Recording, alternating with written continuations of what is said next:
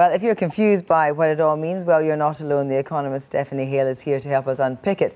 It's not as if the wages forecast for growth in wages was downgraded just a little bit. It was halved. Why? Well, this is it. I mean, it's such a mystery because we saw at the same time the UK growth forecast was increased to 3.5%. So what Governor Carney is really telling us is that, yes, it's great to get people working again, but everybody who's working is not feeling the benefits of this recovery. So it might be okay to have a job, but you just got to suck it up if you're not getting paid very well. Well, I think this is something that we may have to really accept now, is that we may be seeing a decline in living standards that's going to be lasting over the long term. And there's no possibility of leverage for employees that are poorly paid.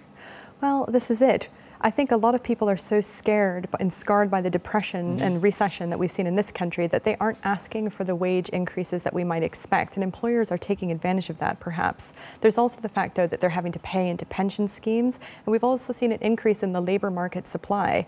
We've got older workers staying in work longer. We've got more people working now than ever before, so that's great, but at the same time, it's a sort of a surfeit of labor. And it also suggests that actually the lower paid jobs, the unskilled jobs are on the rise, and actually the high skilled economy is not taking on more workers. Well, that's another thing, and we have to also remember the fact that minimum wage is going to be increasing in October, so we may start to see a rise in this. There's every possibility that this could be a blip. That's the mystery right now, is this sort of a long-term trend or a short-term blip? Why has it confounded economists so incredibly? Oh, this isn't the only thing that's confounding economists about this economy. There's also a productivity gap right now, so we're less productive than we are less before. productive. So basically, the economy is set to grow by 3.5% next year, but our productivity is particularly poor. How do you square that one?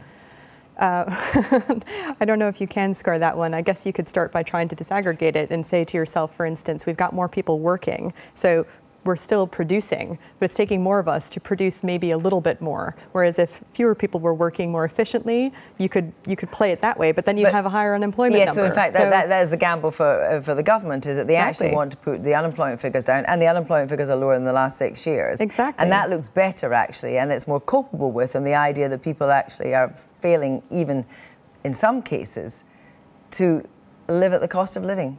Well, this is what we're going to see, I think, in terms of the political blowback from this. We can expect to see the coalition partners say this is a victory. We've got more people in work, unemployment has fallen, it's great. But we should expect to see the opposition Labour Party really just having a field day with this. I mean, Ed Miliband should be landing punches every week in Prime Minister's Question Time, saying, what are you doing to make it so that people can afford to live in this country and buy homes? Well, but who takes the action then, if there is action to be taken? Is it the Treasurer or is the Bank of England?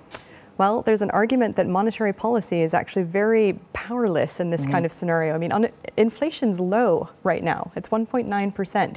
So we're already seeing we've got interest rates at a historic low of 0.5% since 2009. So Governor Carney's tool set, if you will, is actually pretty limited. The people who have the power to make some changes are the people in government right now. This is a policy problem. And what should be done? Oh, gosh, if I wish that I knew that. The problem, I hate to say it, is that our biggest trading partner here in the United Kingdom is the euro area.